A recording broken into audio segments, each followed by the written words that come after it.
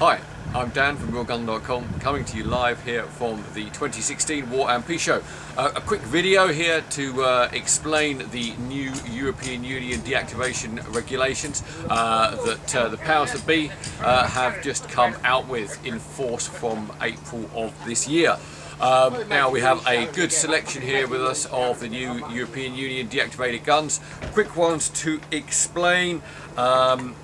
Pistols will still cock and dry fire, so they are virtually unaffected. Same with shotguns, they will all cock and dry fire fine. Bolt action rifles, prior to some of the stuff said on forums and the like, they will still cock and dry fire and the mag will eject, which is good. Also, something like a submachine gun, like this very nice Israeli Galil. Things to know on these are actually slightly better than they were under the old spec.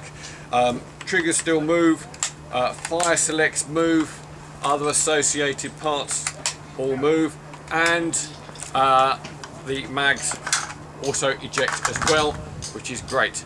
So these have come out pretty well. The big loser in the new deactivation regs were bigger machine guns, light machine guns, like this Russian World War II DP-28 brain guns, MG53s.